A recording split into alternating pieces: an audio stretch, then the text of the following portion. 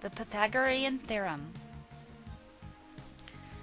The Pythagorean Theorem states that the sum of the squares of the lengths of the legs of a right triangle, which are A and B in the triangle shown, is equal to the square of the length of the hypotenuse, which is C. We see triangles all around us.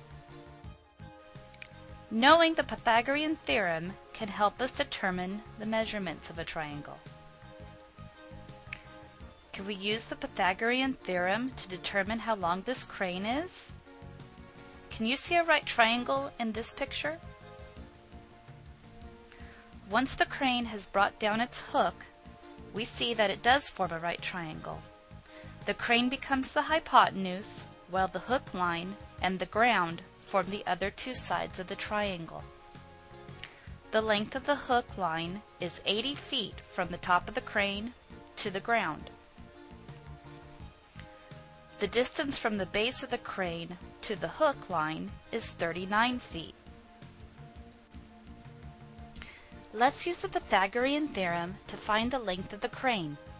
If a squared plus b squared equals c squared, where c is the hypotenuse, we can find the length of the crane when we solve for c.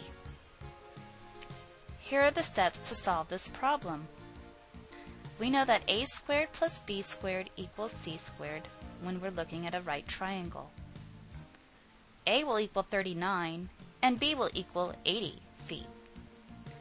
So 39 squared plus 80 squared will equal our hypotenuse squared. When we solve for 39 squared, we get 1,521, and 80 squared is going to be 6,400. Therefore, c squared equals 7,921. When we take the square root of both sides, we get c equaling the square root of 7,921, or 89 feet.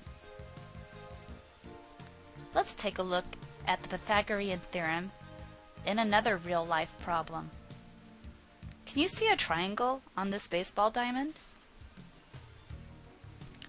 What is the distance for a catcher to make the throw to second base? A baseball diamond is actually a 90-foot square.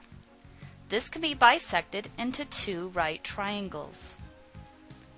The distance from home plate to first base is 90 feet, and the distance from first to second is also 90 feet.